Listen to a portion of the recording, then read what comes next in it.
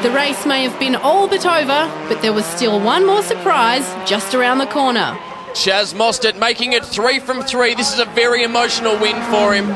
He's done a great job all weekend. Ash Walsh out there in second. Nick Cassidy comes across the line in third. He's happy, isn't he? What a great... Oh! Oh, no! That's Morcom! Again! 2 rounds in a row. He's been over the back of Borell. That's a big accident. I hope he's okay. I wonder what's going on there.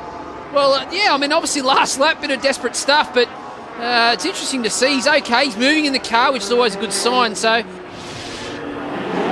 here we got the replays. We can see Morcom come in very hot.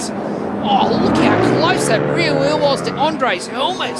They've both got away with that. That was very lucky indeed. But from the replay, the 2 cars in front, they've very close, wasn't it? They've almost locked wheels. And Morcom's come in all screaming, locked up, and nowhere to go. Chaz Mostert makes it the perfect weekend with 3 wins from 3 starts. But one guy who should have been there in 8th was Andre Borell. And I can tell you what, his heart rate would have been up. It would have been pretty high then. It's been high all weekend. It's quite a busy circuit, really, so it gets the heart rate up a lot more than somewhere like Queensland Raceway where I've won one before. But, yeah, I'm sure it went up then.